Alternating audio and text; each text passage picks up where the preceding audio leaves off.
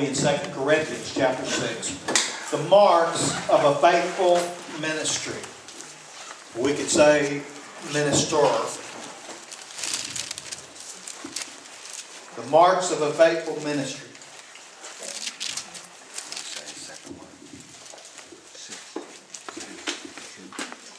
2 Corinthians chapter 6, if you want to just find your place there, we will be looking at that in a moment.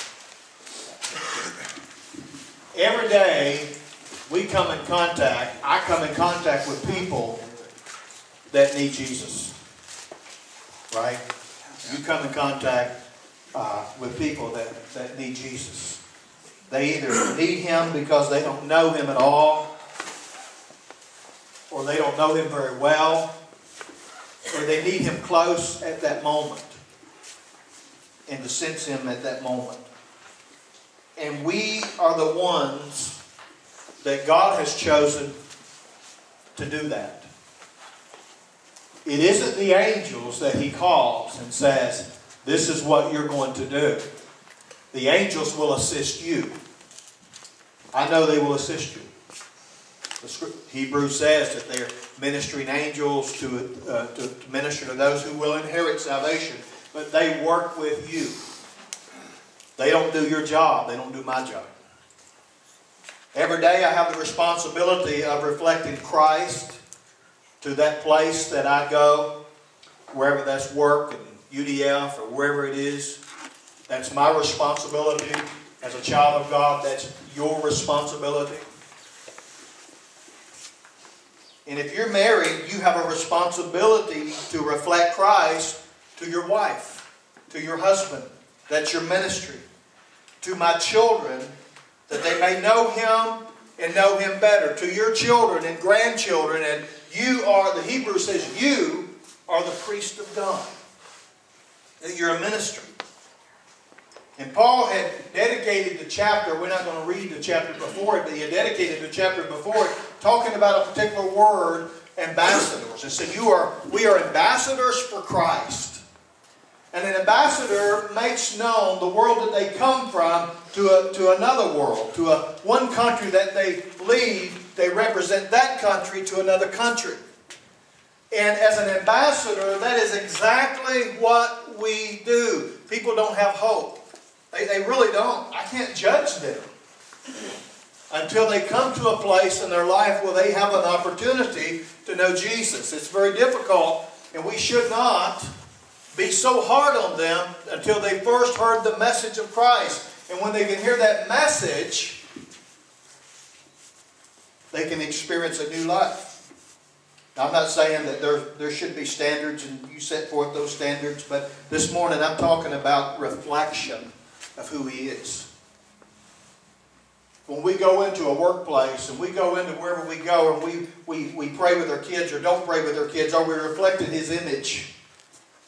When we ride bicycles with kids or fix their flat tires on their bicycle or whatever it is that we do, are we reflecting Christ or not reflecting Christ? When we give people our time and energy, are we reflecting Christ? And I'm sharing this message with you as ministers, as husbands and fathers and wives and mothers and lights and darkness and people who need encouragement.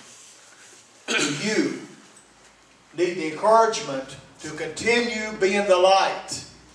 Because there are certain things that happen. Listen, if you've been in ministry, and I mean frontline ministry, not just pastoring, but you've been in a situation where you loved and you opened your heart and you've tried to reach out and you've prayed and you've sought the Lord and you've done everything you could for them, and then you feel like they just stepped on you.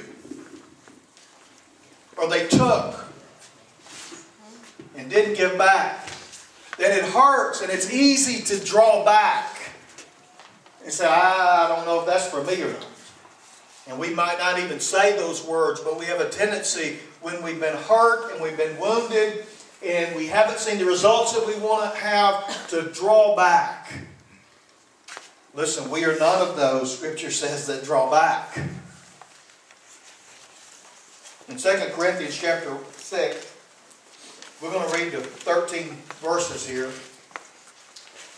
And it says, as God's fellow workers, we urge you not to receive God's grace in vain. For He says, In the time of my favor, I heard you. In the day of salvation, I helped you.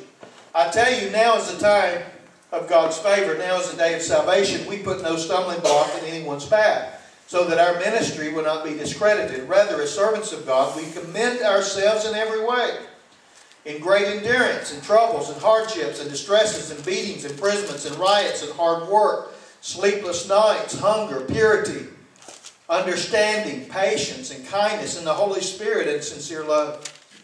In fruitful speech and in the power of God, with weapons of righteousness in the right hand and in the left, through glory and dishonor.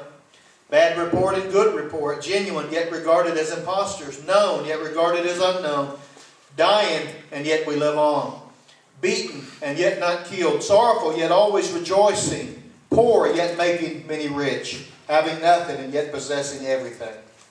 We have spoken freely to you, Corinthians, and opened wide our hearts to you. We are not withholding our affection from you, but you are withholding yours from us. As a fair exchange, I speak to you as my children.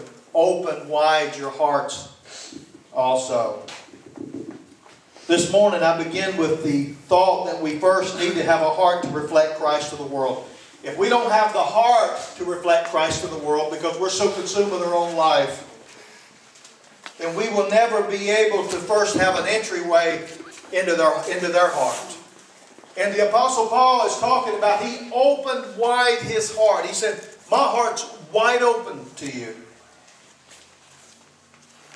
Paul said in verse 4, rather as servants of God we commend ourselves in every way. And when you look at what he did and the things that he said, he's not just trying to build himself up in their eyes, and he's not or brag about himself. He said, but these are the things that we did as servants of God. Because there were other people who were trying to be superior in their eyes. And Paul was saying, listen, this is a servant of God. And we have acted like servants of God. And we need to have an attitude in this church, individually and corporately, as servants. And Paul's servanthood commends himself to others, not just with words, but with what he did. And it's interesting, nothing will reach a person's heart like servanthood. When they know that you're for them. When they know that you care, and you care enough to spend extra time, when you care enough to pray for them and you really mean it, and actually maybe even do it at that moment. I find it's the best thing to do it at that moment. While they're on the phone, while you're in their office, while you're in those situations, but you open your heart to them and you let yourself be real with them. That means you might cry in front of them. It means you might not. But you are being transparent and you are being real and you're willing to serve. We try to reach them because Christ died for them. We try to reach them because the good news can save them. Listen, if we don't have a heart for this, this message is going to mean nothing. The rest of it, nothing. Because in the American gospel is still about us. But the message that I'm preaching this morning is not about us. It is about what we can do. It is trying to encourage you to keep on shining your light. Keep on doing what you need to be doing. Keep on praying and interceding. Never give up. Keep on being faithful. Keep on reflecting Christ. Keep on giving. Keep on using the ministry that God gave you. But keep on keeping on. We try to reach people because we believe in what the gospel did for us. If the gospel's never really did anything for you, then it's probably not going to do anything for your neighbor until it first does something for you. But if your life's been changed, they're going to know about it. Amen. They're going to see it. If your life's not been changed and all you have is words, then we know what that's like, right? We've been around some that, you know, they got the words. They got everybody else's idea, or their idea how everybody else needs to live their life, but you really just know that you know their life's not where it needs to be. If only, though, they could hear the true good news, and I mean really hear and really see it in us, that Christ died in their place. If only they could know what Jesus is really like. Listen, even if they were to pick up the Bible, they wouldn't understand it. You understand that? Even if you gave them a Bible and they read it every day, until they come to a place and they believe in the good news, there's something over their eyes and they cannot see it. Good preacher. But if they can see it in you, it will make a difference. It will do something on the inside of them. At least when the going gets tough, they can look at something that's solid and something that's real and something that's genuine. There's something that's not going to the bar at night and they're not doing what the rest of the people are doing. They're different. They're set apart. They have something that other people don't have. It's our job, it's our ministry, it's our place in the world. If you've been redeemed by the blood of the Lamb, if you have been redeemed, you have a calling. You have a calling. We all have a calling. You know, when God calls people, it's on that day that we're saved. The actual calling in Scripture is the day that you're saved. And then at that point, God begins to assign what our responsibilities are in life, and He begins to speak to us about those things. But when you become a child of God, you become a priest of God. At that very moment, you are to reflect who He is. Amen. It is the heart of the Father that they be reached if we spend enough time with Him. If our life is ingrained in Him enough, and that begins to work in us. And because that begins to work in us, His heart becomes our heart. And then we have the same passion that He has. And just as He says that we're not willing that any should perish, we're saying, I'm not willing that any should perish. No person. And I realize we're not going to save the world. Though He made provision for the whole world through the shedding of His blood, we might not be able to save the whole world. But we live in this community and in this place, and there are souls to be reached. And when you go into that workplace, you are there as a light. Yes. Light shines better in darkness. Amen. You see, it's the heart of the Father that they be reached because He's not willing that they perish. His desire is they come to a place of repentance and they turn their life around. He said, I came that they may have life and they may have it to its fullest. Listen to this. This is His heart for them. Every lost person, they were not designed for hell. The hell was designed for the devil and his angels. They were not designed for hell. He said, I'm not willing that any perish. There's some churches out there who believe that this person gets chosen, this person don't get chosen. But I'm telling you, God will save any man who believes. Amen. And then that life is changed and it's transformed. Why? Because He wants them to have a good life. Yes. In this life and in the next. I'm going to tell you, because He's a father, Brooke, who's very, she can't sit still, whether in my lap or in a chair. She's very energetic, full of life, but God wants great things for her. And she's been, for 3 years now, or 4, she's been riding a bicycle with training wheels. It's just, you know, I mean, that's how it kind of shakes. Every time it hits a little rock, it just kind of shakes. And it hit a bump and she's flipping over like a, you know. She said, this is the year, Daddy, I want the training wheels off. And so we took those training wheels off this week. And of course, Mama's scared for her. But we took those training wheels off. And let me tell you something. I said, you got to pedal now or you're going to fall. But she learned to pedal. And she learned to keep going. And now she wants to ride all the time. That doesn't mean when she falls, I said, get back up. Get back up. You'll never learn to ride good until you get back up. But to see her smile, I'm tying this into the message.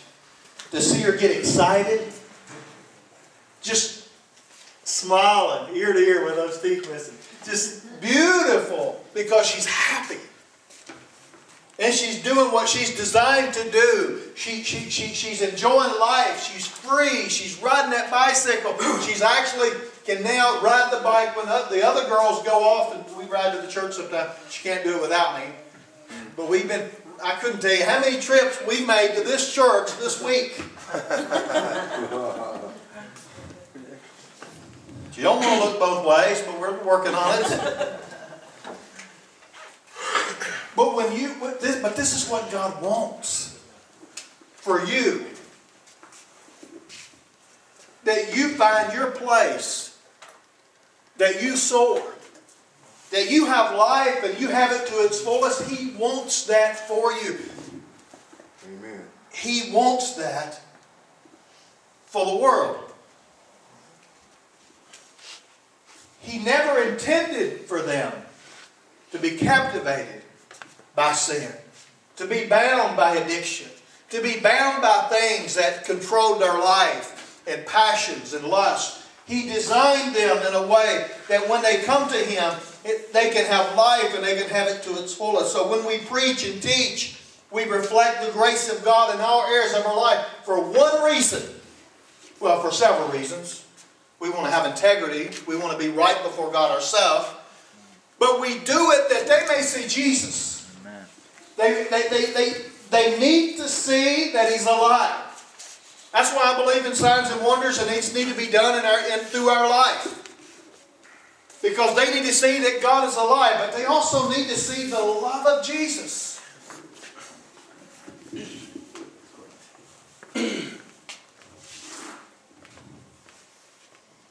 So we need to have a heart to reflect Christ to the world. First of all, we got to have that heart. Then we got to have a determination to endure, because if you've been doing it long enough to know, your heart gets stepped on. When I was called into the ministry or accepted my place in life, it was standing behind a pulpit and preaching to people, and ooh, that was such a wonderful time. I mean, that was the image that was in my mind. It wasn't the nitty-gritty of the problems and the issues and the burdens and the counseling and the concern and the hurts and the pains and the doubts and the people leaving and the people coming back. But church, we must learn to endure. And the Apostle Paul, they weren't quitters, but they were devoted to the cause. They knew what their place was in life. They knew that Christ had changed their heart, and they must reflect that to the world through preaching and teaching and through the reflection of their own life. And Paul said, we've experienced trouble and hardships and distresses, and life has problems, don't it? But the good thing, he said, I've overcome the world. Amen. We have victory. He says, I've overcome the world. Or we are more than conquerors through Him that loved us. And we may not be persecuted the way they were, shipwrecked or bitten by a snake, but we face trouble, we face difficult times, and we face issues and things that come up that try to press us and mold us and cause us, or to want to cause us to draw back. But we have to let those things work for us. Let me just say it this way. We can't change anybody anyway. You understand that? Amen. But the gospel can. Amen. And there is a place that when we're in pain and we're hurting, that God can take that and use that to make you an on-fire intercessor prayer warrior. He can take you in weakness and cause you to depend upon Him, and that you find strength that you never had any other time or any other place, because you have nothing but Him. And in that weakness, it becomes strength. And you're able to do things that you couldn't do. And your anointing increases. And you're able to preach that penetrating Word of God to them and teach that Word to them, that it pricks their heart. If we open our eyes in the midst of the troubles and the things that we face, we will find there are people everywhere who are going through trouble and are going through hard times. And they just need somebody to come alongside them. Right. Amen. They need somebody that's going to love them, that's going to pray for them, that's going to put their arm around them, men with men and women with women, and as much as possible. That doesn't mean when you go to work tomorrow you can't minister to the lady at work, but you need to be very careful. There's a time and a place where you don't have any other choice, but don't do it in her car. Okay, I'm not even trying to be funny here. Do it in a safe place. Don't do it behind closed doors. But minister to people because people need somebody to minister to them. Amen. He says in beatings and imprisonments and riots, yet he continued to preach and teach the name of Jesus. We face a little bit of persecution in our life. We're so spoiled that we're ready to draw back immediately. Man, we cannot be ashamed of Jesus. We cannot be ashamed that we are tongue-talking, Spirit-filled, Bible-believing Christians. Amen. We cannot be ashamed of that. Now, we don't have to start doing it in front of them at that moment. But we don't need to be ashamed. We need to stand up for who we are and in Christ. If we face any type of persecution, we must face it. Because it says, and Jesus said these words, but since they have no root, they last only a short time. When trouble, persecution comes because of the Word, they quickly fall away. Listen, you and the Word, me and the Word, must be in complete alignment. You understand? That word's a hard word. That word is higher than we are. It's a higher standard than we are. But we need to be in absolute, complete alignment with the Word of God. And let me tell you something. If you're absolutely and completely in alignment with the Word of God, you will say things and do things or not do things that will bring offense to people. And you have to make a decision. Are you going to go with God or are you going to go with the world? Now, our personalities don't need to offend people. If they do, we need to tell them we're sorry. But if that word does, we can't help it. Not everybody will like our message. Jesus said they hated me. If they hated you, it's because they hated me first. I remember early years of being a Christian when I was trying to be celibate. I was single and I separated myself from the girlfriend that I lived with, and I was trying to be absolutely pure, and I worked in a small place called James Block and Brick Company, and I had two bosses that I worked with, and it's interesting, I had two bosses and one staff, and that was me. And neither one of them knew the Lord, and they both went home and drank.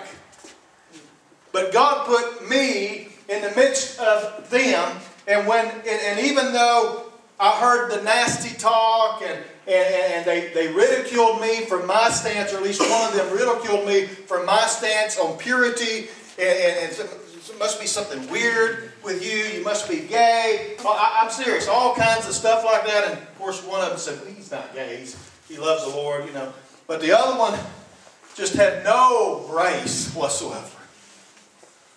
And so I went out on that forklift, sometimes with tears. I didn't try to let them see it. And prayed for them and sought God for them. And let me tell you something, because I stood strong, when they went through things, when the one man's son killed himself, it wasn't the other guy that he was going to for comfort.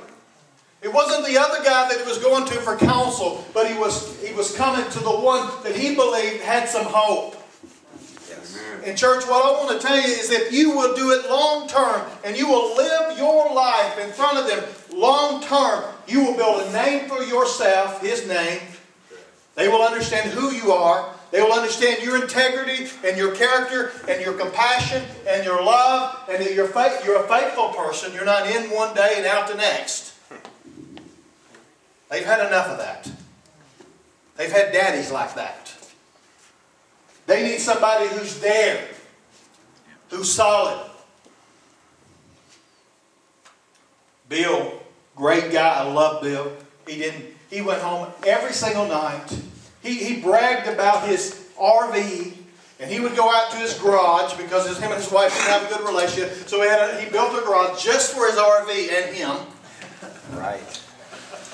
And he would go out there and wash it and drink his beer, and sometimes just come to work so hungover he just wanted to lay down on the dirty floor. What a life. Ooh, I wish I had that life. But at the same time, he would pull out some money and he'd kiss. He said, because he wanted me to try to be a salesman like him. And he said, you know, I could help you make a lot of money. And, you know, at that point, I'm living in a trailer. I didn't have a car that leaked oil. I didn't have a lot. And, you know, so well, sounds good. He said, but you're going to have some mixed drinks when we go out and meet with other salesmen. And I said, well, I can't do that. Amen. But he stood out. But I remember we sat down on the showroom floor one day in a chair, a couple of chairs, and he began to cry like a little child. And he says, I'm miserable. My life is miserable. I didn't say, well, I know that. You see, people will begin to open up when they know we care.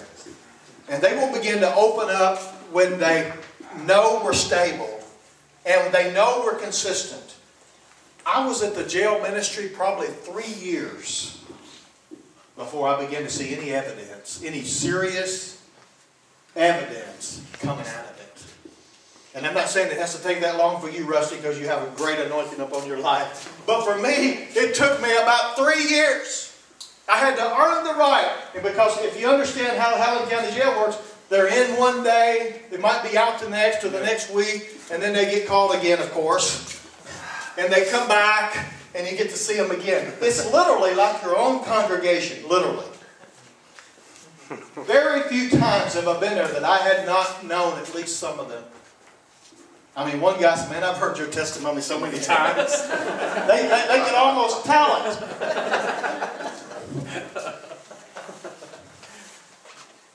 But it's interesting that then you come along these, see, you come in one day and something happens in somebody's life, right, brother? Something happens in somebody's life where they hear the good news and they take it. And it begins to work in their life. And it's not just about being free. It's free from drugs. It's about being free.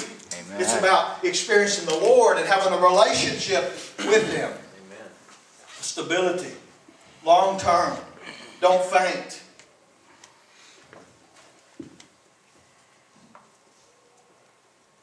Not everybody will like our message. We keep going. We keep doing it.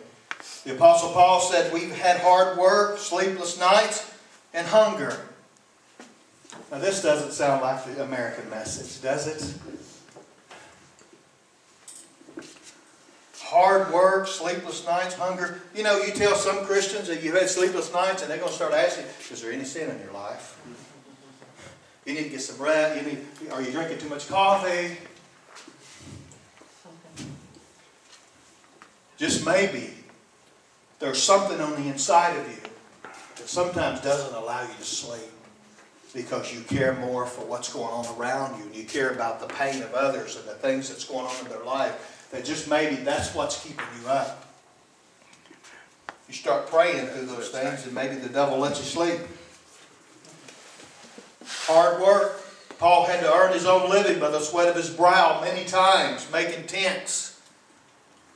Because he didn't want to offend. He didn't want to say, he's just doing this for money.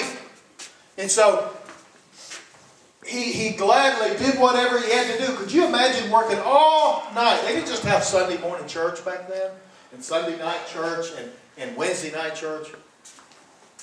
He preached every day. During that period of time, he would work during the day, preach at night, Monday. Get up Tuesday, work all day, preach on Tuesday night. Get up on Wednesday, work all day, preach Wednesday night. Over and over and over and over. That takes dedication. It takes discipline. It takes being single. Maybe possibly. We need to make sure that we understand what hard work is. Don't be afraid of working hard. If you have a job, you need to be the hardest worker there. Get there 10 minutes. This is a different sermon. 10 minutes, at least 10 minutes before work starts, and be willing to stay longer if they ask for overtime. Do it. It'll be good for us.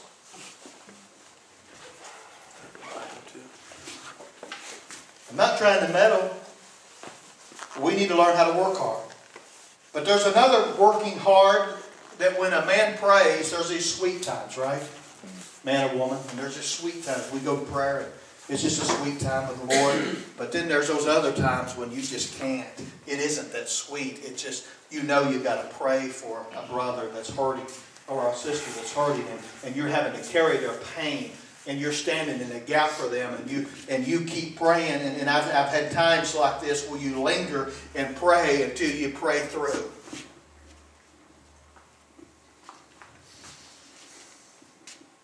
Paul endured dungeon floors and being in the sea through the night, but there was also nights, I believe, nights of prayer. We see the life of Jesus. He pulled away that he might be able to go and be at the Father. It wasn't just, now I lay me down to sleep prayers. It wasn't just prayer over meals. It was, Lord, I need you. God, I need you. I count on you. I need you. I need a relationship with you. My husband needs a relationship. It needs to be real for him.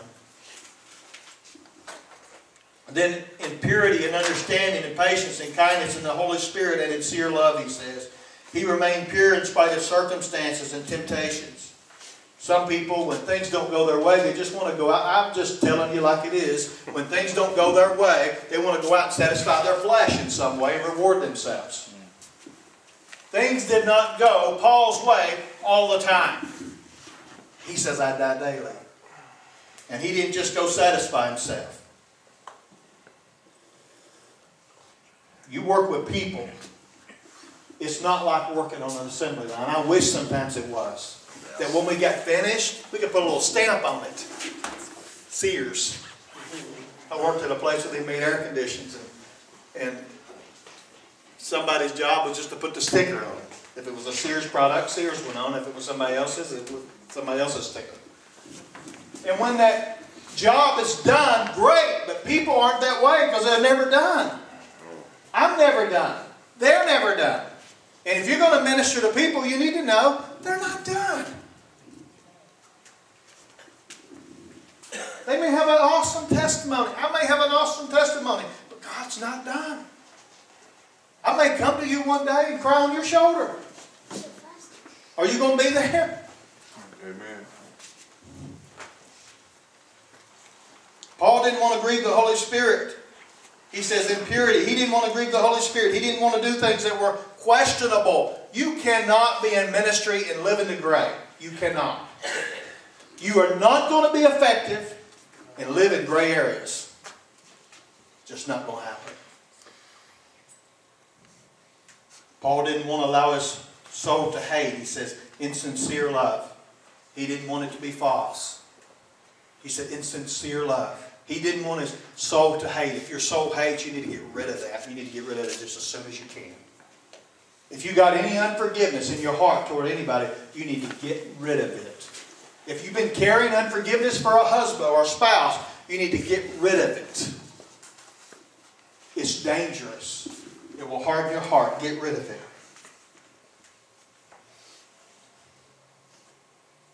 He says, in truthful speech and in the power of God with weapons of righteousness, in the right hand and in the left. You see, Paul didn't want to be found of being manipulative.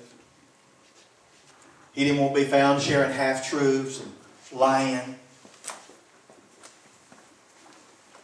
He didn't want to be found as a person who tells people what they want to hear and not what they need to hear. You know, there are people who tell you what you want to hear. And I found that when you really want to hear that, you can find it. I promise you. When you want to do the wrong thing, somebody out there will give you permission. Yes, they will. That doesn't mean it's right. And we need to have an attitude that we're going to stick to what's right. Even though it may be difficult for me because I love you and I don't want to hurt you. But when I know you're doing something wrong, I just have to tell you. I don't mean I meddle in your business, but when something's so obvious and something's so clear, and Scripture says the sinful nature is obvious. When something's so obvious and so clear, don't be surprised if you walk away wounded. Because my job is to help you get up there where you need to get. That's the reason I tell Brooke, if you fall, get back up. She had shorts on. I said, you can't wear shorts riding a bicycle for the first time.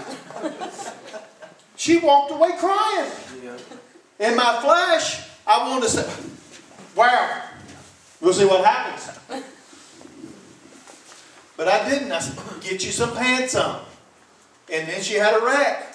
And she got skinned up a little bit. Not too bad. But if she'd had shorts on, it would have been bad.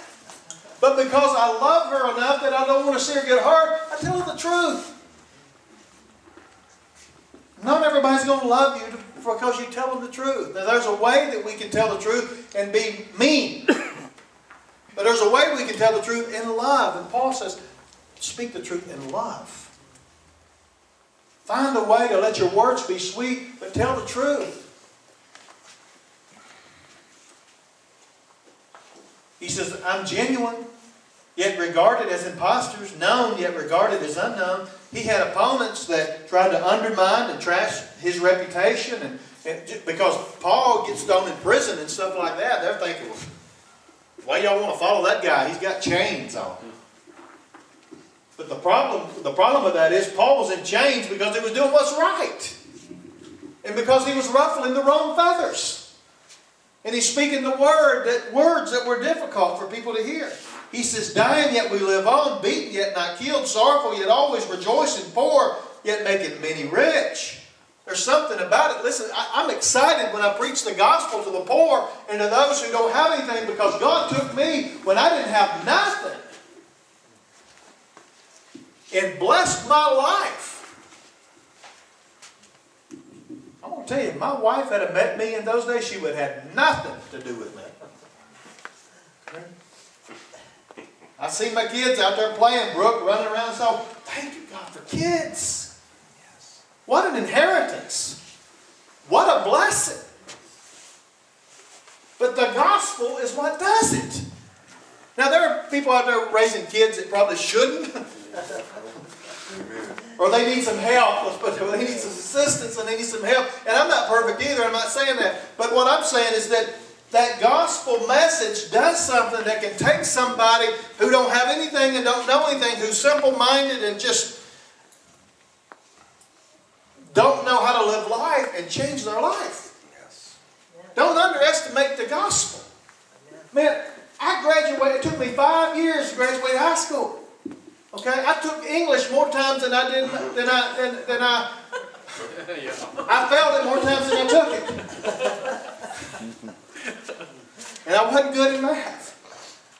I mean, I barely made it through high school. When I got saved, I had to look up more words than I could read.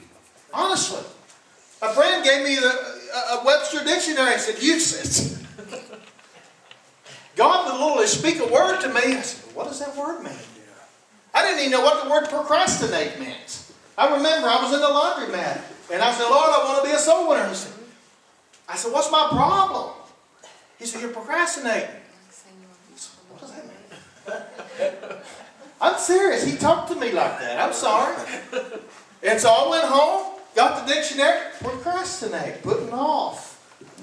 And I began to understand things. But what I'm saying to you is the gospel is what works. Listen, propping a man up doesn't work. I worked in a place where they gave a man points if he could have a good day. And he got to graduate if he got enough points. That doesn't work. What works is dying to our flesh, believing in Jesus Christ, dying to ourselves, and living for Him. That works. That's what works. I'm sorry, get rid of all the other stuff and believe on the one thing, which is the cross. That's what saves people. That's what touches lives. Paul says we do preach a message of wisdom to the wise, basically to the ones that are already saved. They'll preach a message of wisdom, but the message we preach to you is the cross. That's what he said in 1 Corinthians. It's foolishness to the world that is perishing. We preach the cross and Him crucified. Or Christ and Him crucified.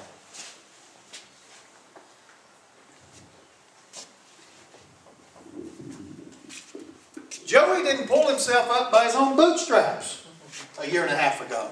Rusty didn't pull himself up two or so years ago by himself. I didn't all of a sudden in 1990s, I think I'll change.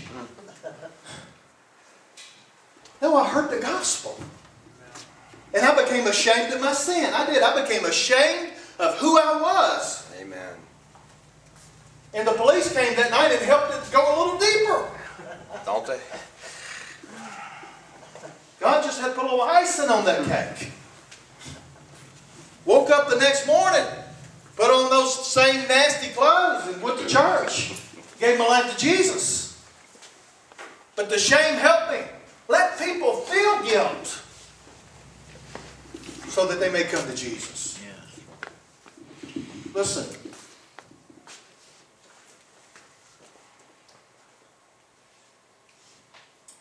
In spite of the hardships that we face, we must keep our hearts open. I don't know if I'm preaching to myself or not. I'm sure I am. And I'll tell you, one of the things that inspires me is when I do look at changed lives. And I do look at the things. I thank you, Chip, for sharing the baptismal. To look and see that it's worth it. It's worth me working 2 jobs. I can complain sometimes. I can. And part of my complaining is I feel like I'm not giving you enough. I do. I feel like I'm not giving you my best because I do have to work another job.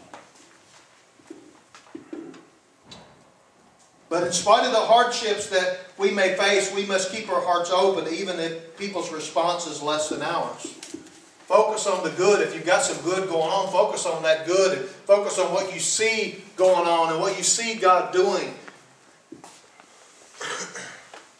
Paul says, and I'm going to read this to you in verse 11 through 13. It says, we have spoken freely to you, Corinthians, and we've opened wide our hearts to you. We are not withholding our affection from you, but you are withholding yours from us. And he says, as a fair exchange, I speak as to my children, open wide your hearts also. And what I want to share about this particular part is Paul is urging them, open your hearts. He said, we've opened our hearts completely open. I mean, they are completely open. Now, listen, you know, when you have a heart that's completely open, it's a dangerous thing. And the reason why I say it's a dangerous thing in this sense, it will get hurt. Now, let me tell you what's more dangerous. When you close it and you don't let anybody in. You don't never let nobody touch you. You can't feel nothing. You're not moved by compassion. You're not moved at all by